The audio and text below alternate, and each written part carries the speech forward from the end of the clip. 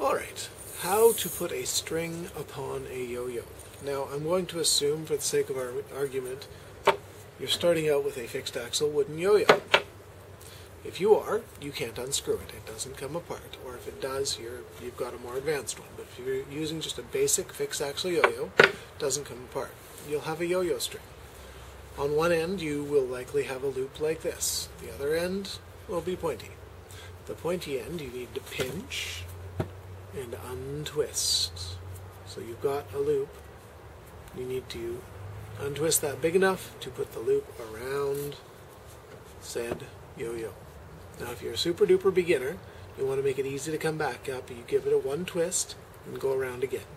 This will come right back to your hand every time.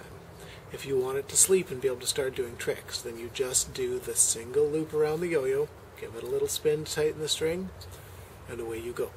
To wind it up, beginner yo-yos you can go like this, takes forever, you've got to be really careful. The basic way to wind a string up, around your finger, hold that to the side, wind it up a few times, that gets it going. If you wind from the under towards yourself, it generally will keep your string tension neutral. We'll talk more about that later. That is a string on a yo-yo. To take it off, to change it, you do the same thing. I pinch about that far up, about a yo-yo's distance up, give it a flick. This will unwind the string, pull it apart, pop the yo-yo out. If you're dealing with a metal yo-yo, it's a little different. You can do the same thing, which is generally how people do it. Same way, you want to go around it.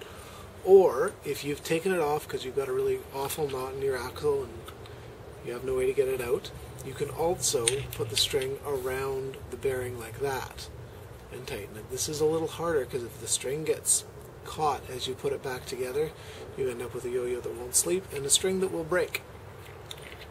There you go. That's how to put a string on a yo-yo.